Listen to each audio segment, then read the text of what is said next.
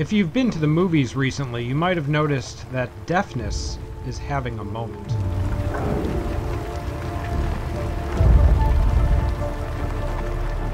In 2021, there were deaf characters in 4 big movies, including a horror sequel, a superhero epic, a coming-of-age story, and Godzilla vs. Kong.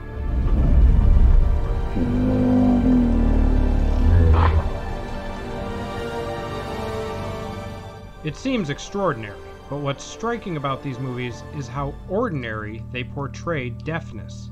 Most of the time, it's simply not a big deal.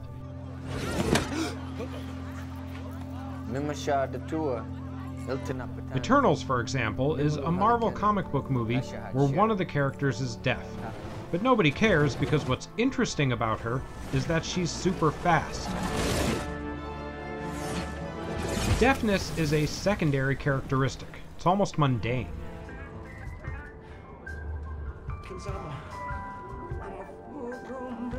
This trend has been building for a few years now.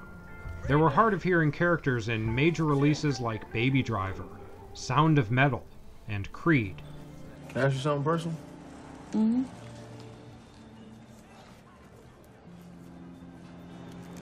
I got progressive hearing loss. Just started wearing these this past year, but I only need them in place with a lot of background noise. For now. So it's progressive, so eventually... Yeah. But it wasn't always this way. Deafness used to be rare on screen. And when there was a deaf character, it was often a famous person like Beethoven or Helen Keller. What is it, a game? An alphabet Alphabet? for the deaf. Deafness was the focus of these movies, and deafness was portrayed first and foremost as a disability. Don't be afraid. You watch me talk. But the deaf characters always had help. They usually had a teacher. Good morning. Good morning. My name is Miss Dunn. These teachers could always hear and they could always speak, so they served as a bridge between the deaf characters and the audience.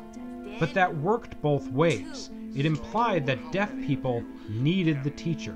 They needed someone to guide them through the world of sound. No, if you let me, I bet I could teach you how to speak. And you could teach me, but I don't want to mop the floor.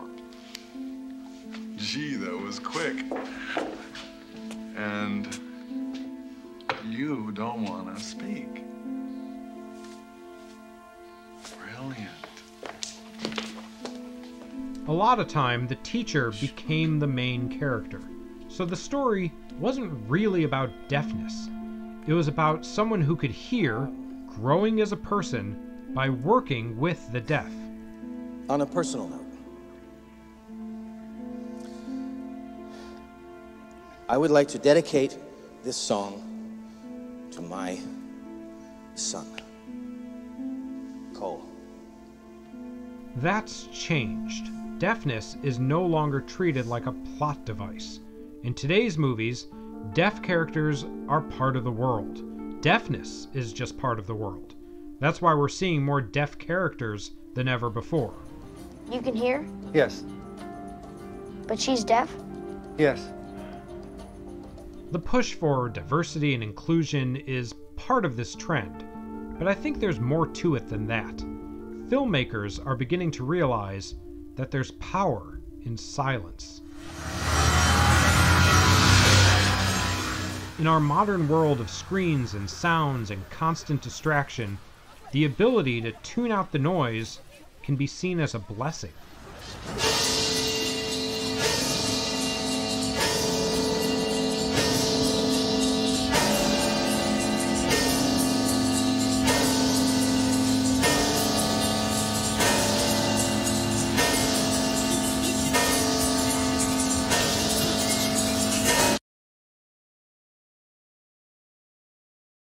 But even more than that, there's something wonderfully visual about sign language.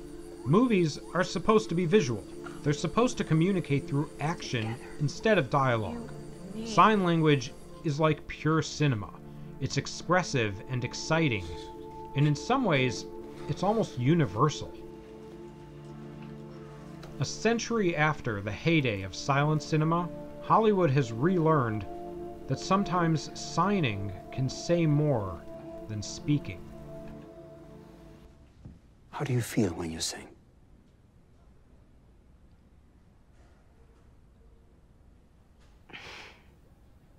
I don't know.